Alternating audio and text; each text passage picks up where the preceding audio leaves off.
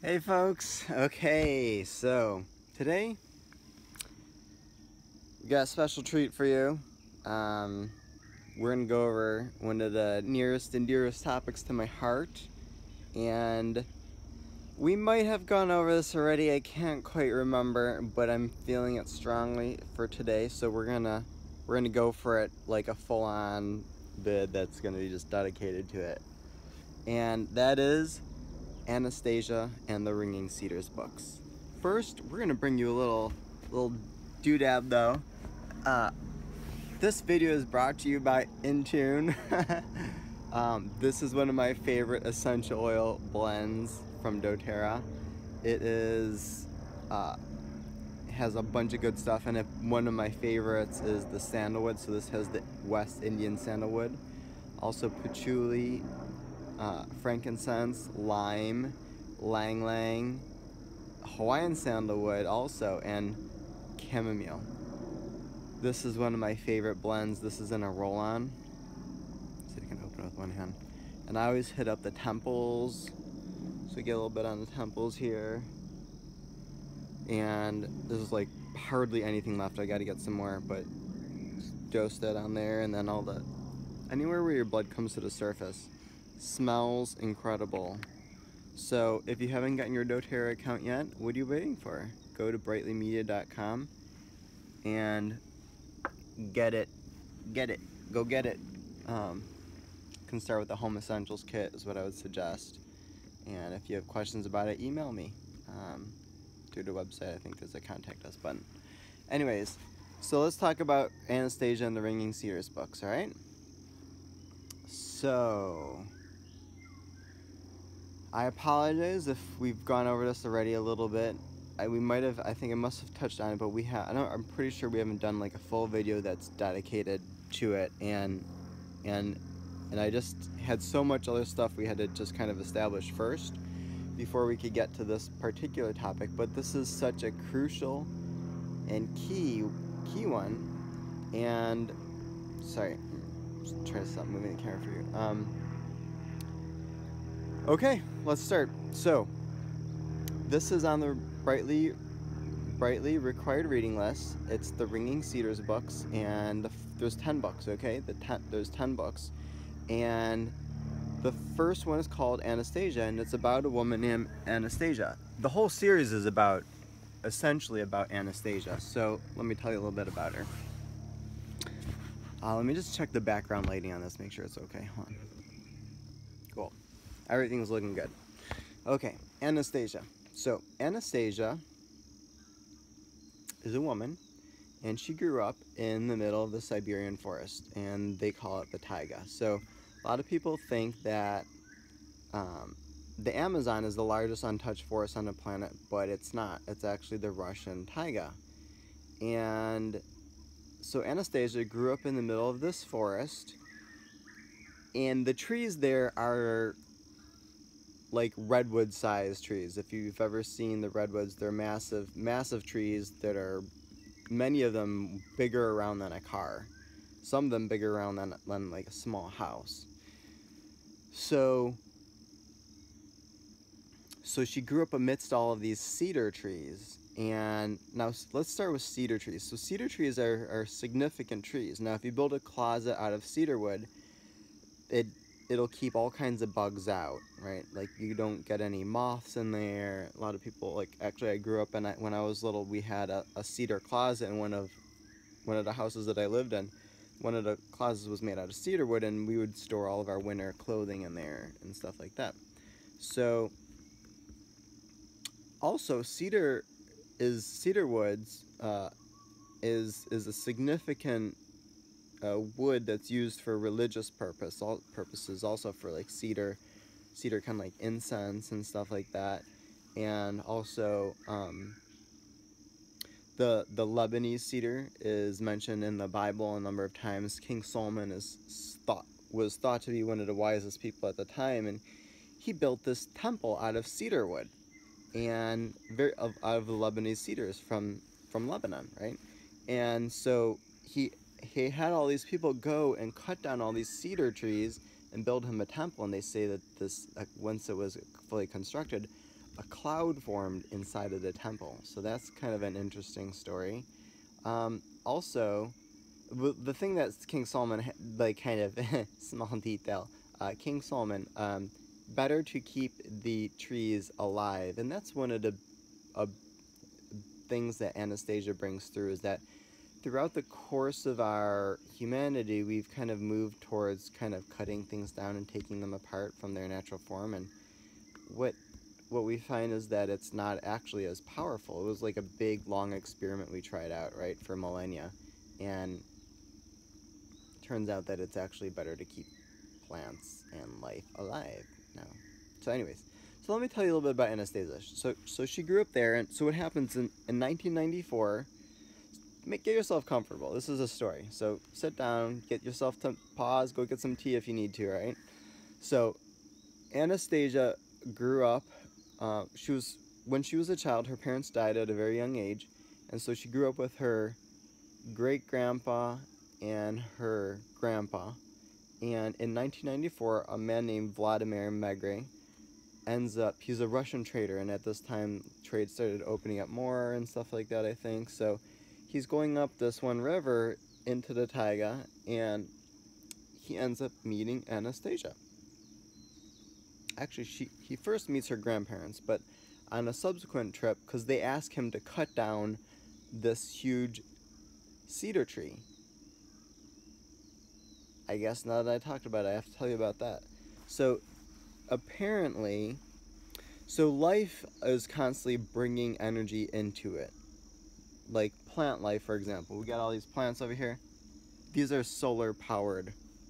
They're solar powered. Okay, does that make any sense? They have little solar panels that utilize chlorophyll to convert sunlight into essentially form, or usable electricity by them, right?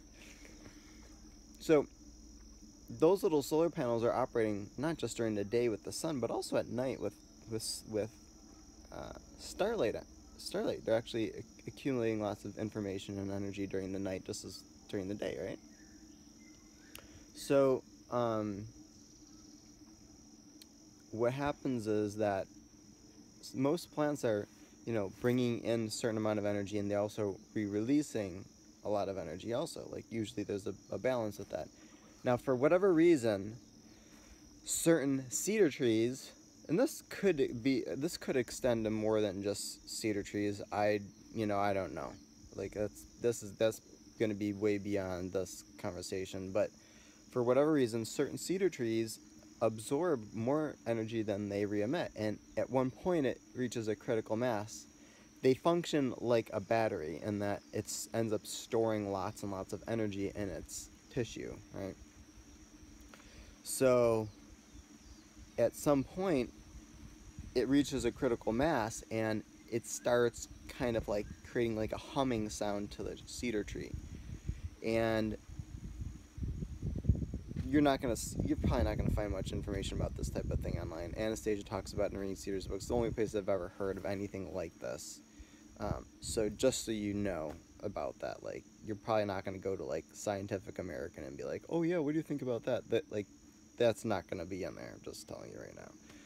Okay, so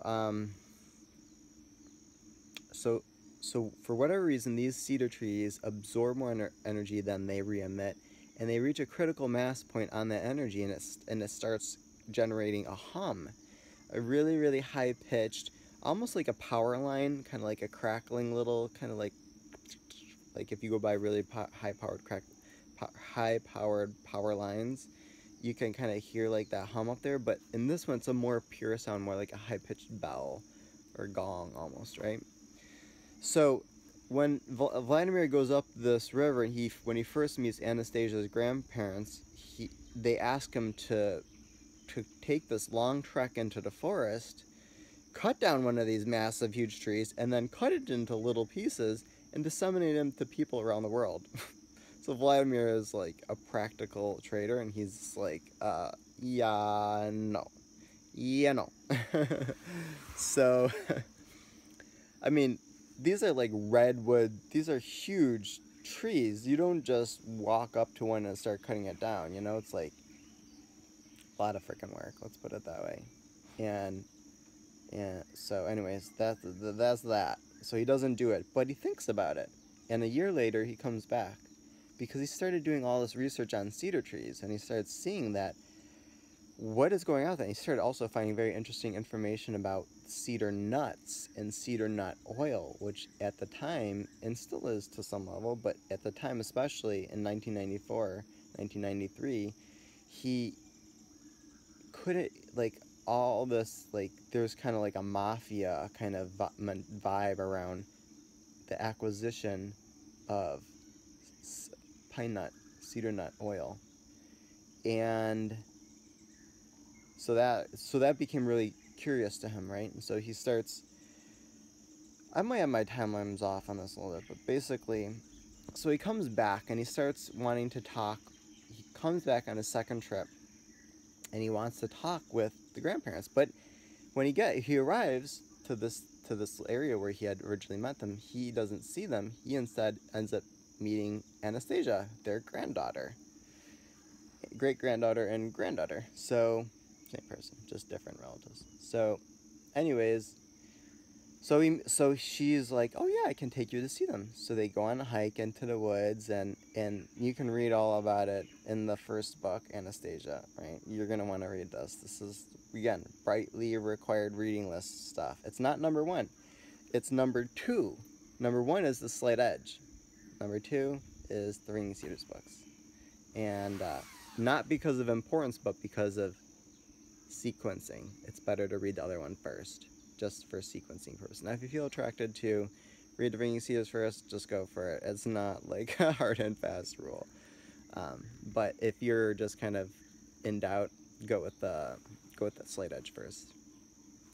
So, okay, so he meets her. Now, I'll tell you a little bit about Anastasia. So Anastasia, like I said, she grew up in the middle of this forest, but she didn't have all of the, like, commercials and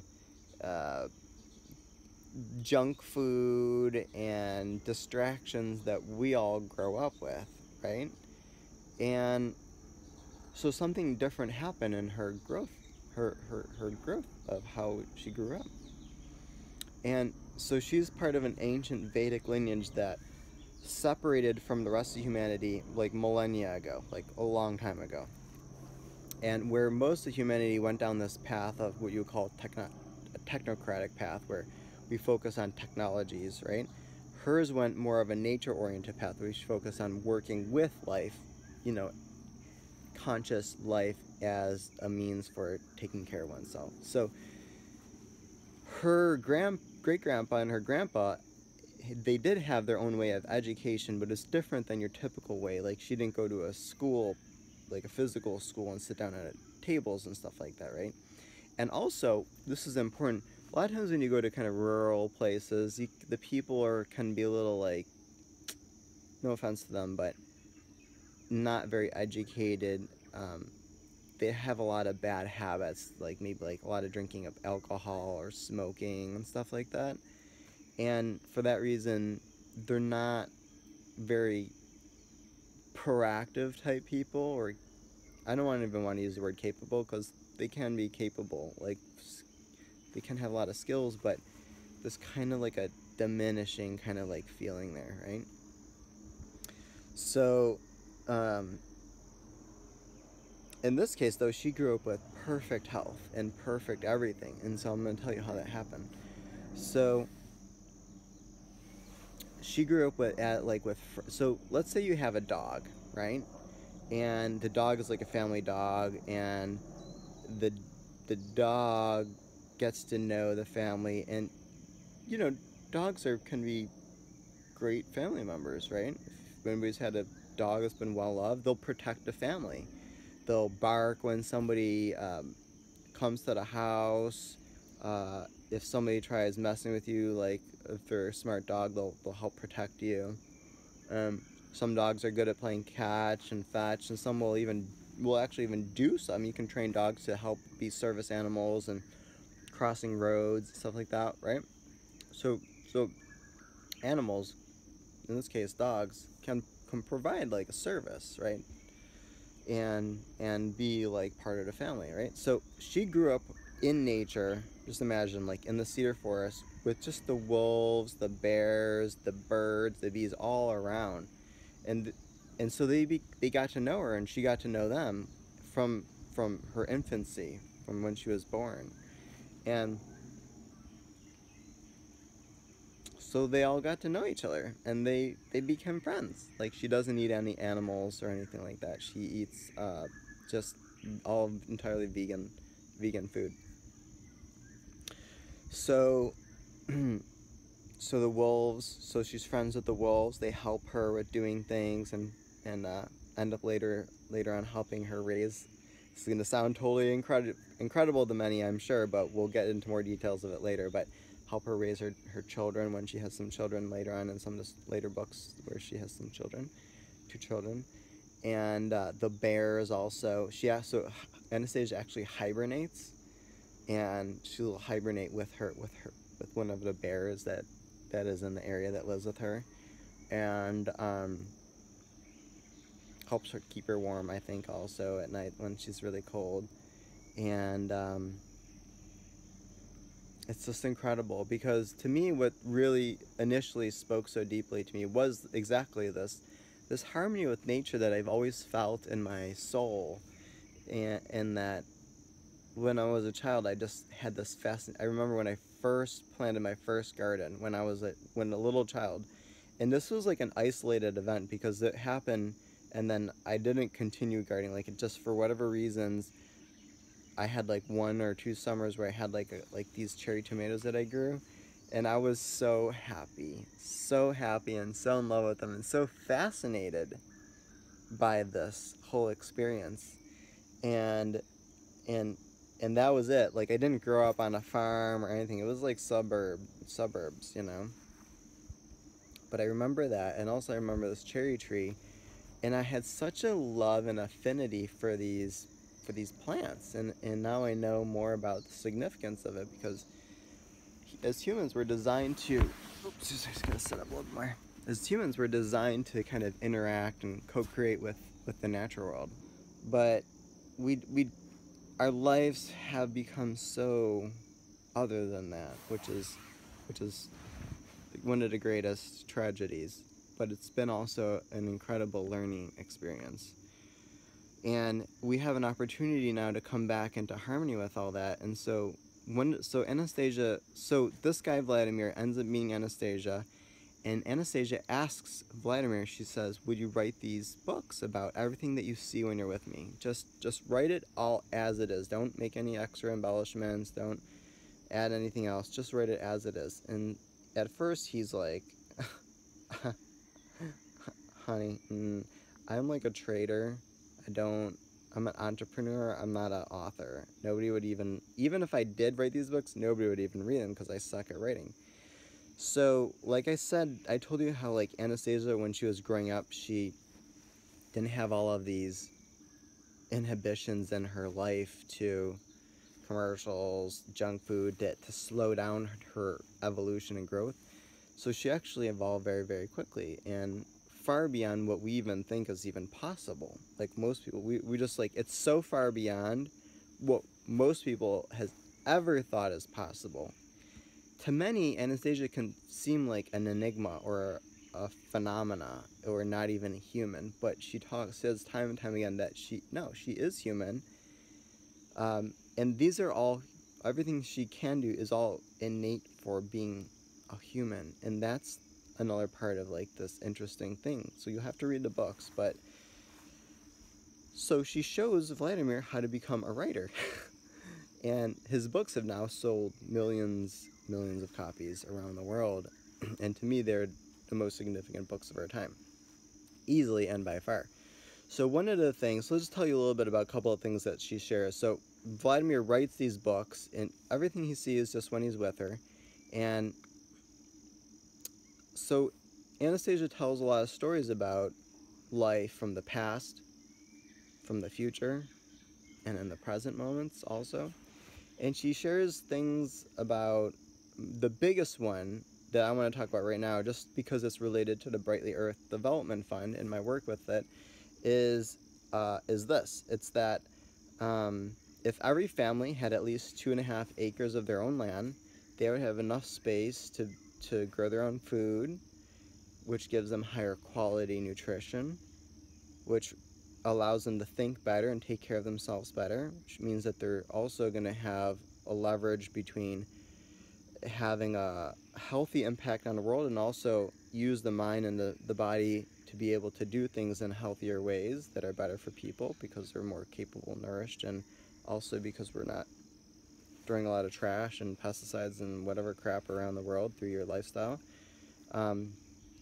Other interesting things that happen is that when children, she talks a lot about children, which is one of her favorite topics, which also happens to be one of my favorite topics, and it is that when a child gets to be raised in this kind of like small farm kind of like an environment where they have a lot of connection with the natural world, then some interesting things happen. They they get to interact with the plants and the bacterias and the probiotics that can cover a person, so they'll be healthier. But also, plants and animals are far more capable companions than, say, all the manufactured toys and educational tools that we have created. This is because the intelligence and the dimensions of life essentially are far more interactive than building blocks and stuff like that. Not saying that those are bad, but a child could make their own building blocks if they saw that was something wanted to do with sticks, for example, and stuff like that. We often are just and I see this with so many mothers and parents, like they're just trying to occupy their children, and a lot of it is, which is around a very practical need that the parents need some time for themselves, but there's also a lot of kind of like self-sabotaging that happens in that process, because ultimately what happens is that it's just distraction after distraction after distraction, and the kids get raised being very distracted, and that just moves on, that the kids become a further and further distraction to the parents until the children are just like either the constant and unending source of a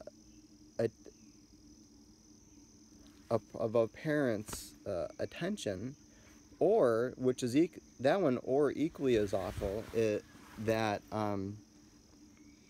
the child becomes doesn't capture any attention, and they're shut away from the parents, and neither of those are healthy or viable solutions to authentically raise and nurture a full human being. Okay, so how do we then raise children? These are kind of like lifelong questions, and I'm not going to be able to answer these fully and just in the sit down right now, but it is a topic that I do plan on revisiting and giving you more ideas to generate more curiosity for yourself. And there are lots of great books and stuff like that out there, and we'll get into that. But if you just read the Ring Cedars books, you'll get amazing information that will be generationally transformative. So start there. But what I kind of want to say about this and raising children is that this is an important topic to Anastasia, and it is because this is our leverage point for creating the kind of paradigm shift that is necessary for us today in this world. Because ultimately, our children in this world we haven't taken care of them, which means that we haven't actually taken care of ourselves. And I don't want that to sound kind of like metaphorical or kind of like philosophical, because that's not going to get us anywhere.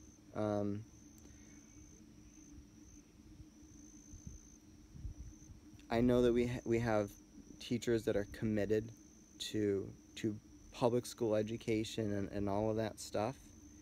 There are great people who do a lot with almost no support and resources out there, and And I tip my hats off to you for going into those darkest moments of our humanity and our human history and our systems that we have created, and shedding some light.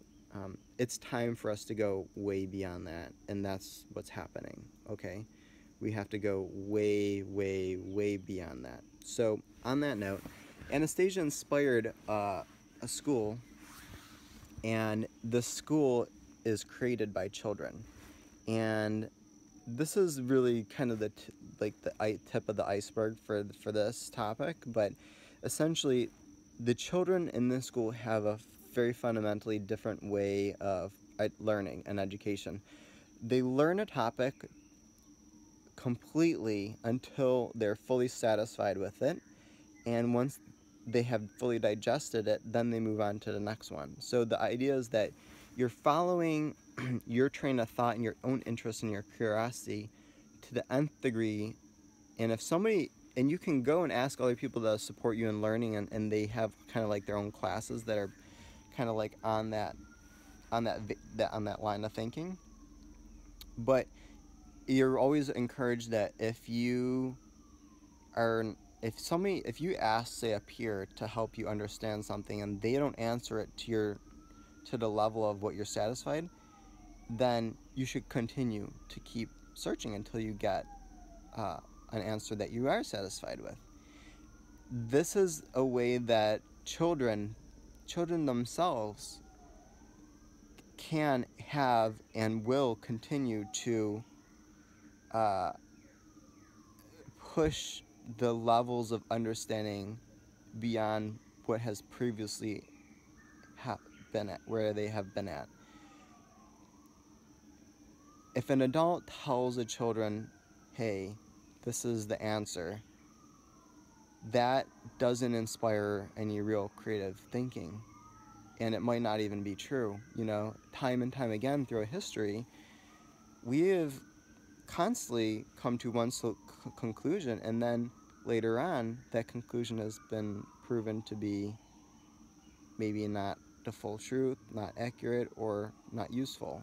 And so we're constantly learning, right? As adults or as children or whatever, right? As humanity. And so this approach to learning is far more powerful because it leaves that openness to, hey, we can always go deeper. And when a child or a person feels that level of depth that's next, it's like, yeah, but that doesn't fully actually answer my question, they're encouraged to go deeper. And then they might, that's how new discoveries will and have and are happening in all fields.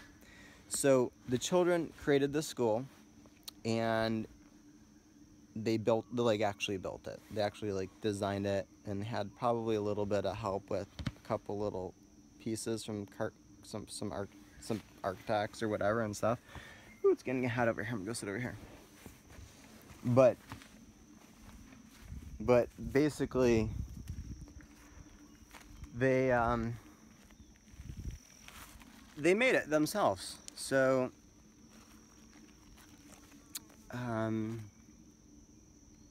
that's important, and we'll talk a lot more about all of this because this is such an important topic, and basically it's something that everybody's going to have to master.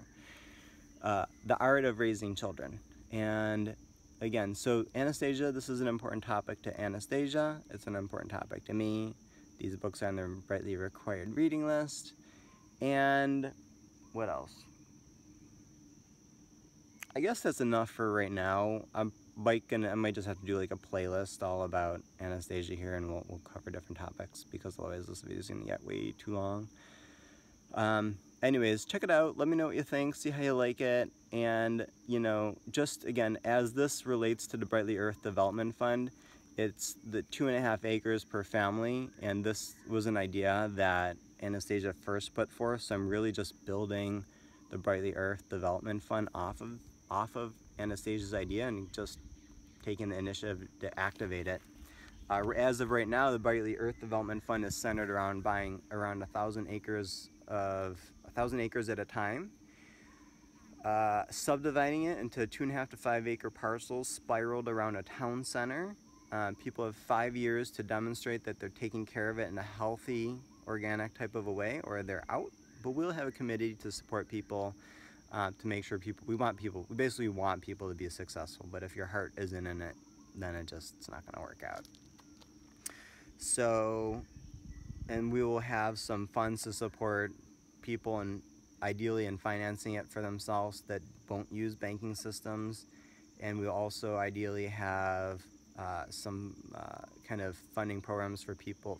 Actually, I really wanted to have things for kind of special group people, not just people who just need a little extra like support. And I'll be kind of identifying who those groups are, but basically like to have some kind of like scholarship programs for people. And so that's the Brightly Earth Development Fund. That's basically a spin-off, or actually just the specific implementation of one of Anastasia's proposal, and how it relates to children a little bit. And so anyways, that's Anastasia. That's the very, very long answer, I guess. Thank you for bearing with me on that one. It's important, I promise you. Take care, guys. Bye.